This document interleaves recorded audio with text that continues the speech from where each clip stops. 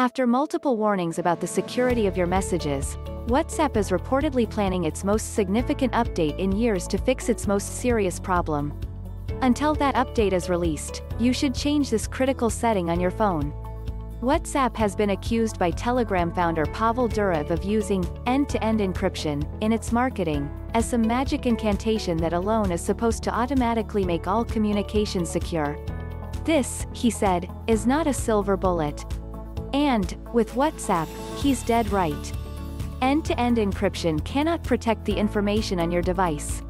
For that, you need to rely on the device security, a passcode, a fingerprint, a face scan. Compromise the device, physically or with malware, and you can access its messages. As Telegram says, we cannot protect you from your own mother if she takes your unlocked phone without a passcode. When you read reports about WhatsApp hacks or data being pulled from other secure messengers, it is this kind of endpoint compromise. Unless end-to-end encryption is extended, messages backed up to the cloud run those same risks. And of the mainstream messengers, only iMessage extends end-to-end encryption to its cloud storage. But, even so, Apple can still decrypt iMessages in iCloud, unless you change its settings. Telegram can access all the messages stored on its own cloud. And WhatsApp chats, photos and videos backed up to Apple's or Google's clouds can be accessed by those platforms. They are not protected. People may not realize that their WhatsApp backups are not encrypted in the cloud, warns ESET cybersecurity guru and former police officer Jake Moore, meaning their chats are potentially vulnerable to adversaries. Our private chats can be very lucrative on the black market and have the potential of being preyed upon by targeted threat actors, so users must do what they can to protect them. This is very serious. It means WhatsApp's end-to-end encryption is pointless if cloud backups are enabled.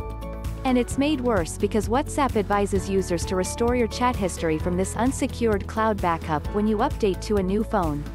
Attacking WhatsApp for this weakness, Durov said that users don't want to lose their chats when they change devices, so they back up the chats in services like iCloud, often without realizing their backups are not encrypted. Telegram never relies on third-party cloud backups, and secret chats are never backed up anywhere. There's a serious caveat here, though. Telegram's default is to store all its users' messages on its own cloud. The fact this isn't a third-party, public cloud is irrelevant. From a user perspective, it's unprotected by end-to-end encryption. It can be accessed. There has been speculation for some time that WhatsApp plans to fix this problem.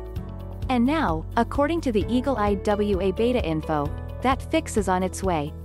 A password set by WhatsApp users to protect their cloud backups.